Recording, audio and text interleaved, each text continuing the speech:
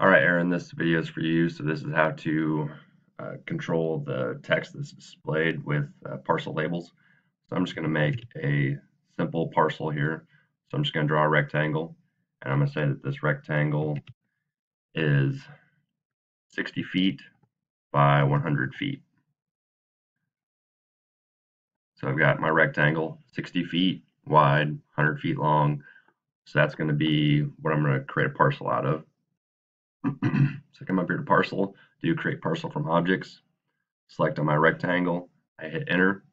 It brings up my create parcel from objects dialog box. So I've got site 1. So one thing we need to change is this property. So my property parcel style.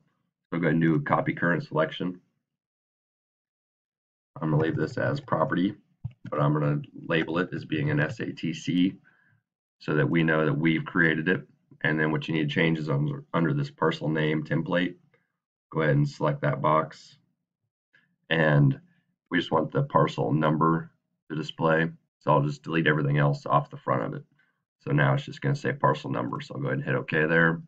Hit OK there again. That takes me back to here. So then the other thing we need to change is under our area label style. I think all we need to see is the parcel name.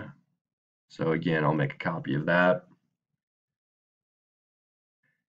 And in this box for my label style composer for my parcel name, I'll make it my -SATC style.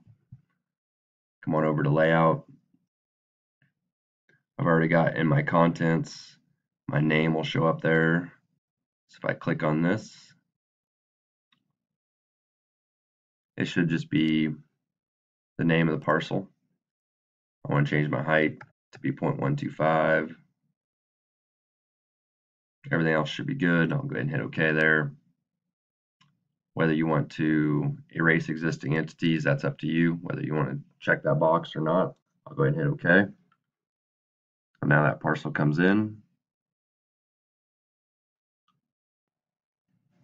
And then once I change my scale to a more reasonable scale, like 1 inch equals 40, or even 1 inch equals 60, you'll see your parcel label will show up. So this is parcel number 1. If you need to change that, you'll find it over here under the Prospector tab. You go to Sites, expand out Site 1, expand out Parcels. And so right here, if you wanted to make that something other than number 1, come on over here.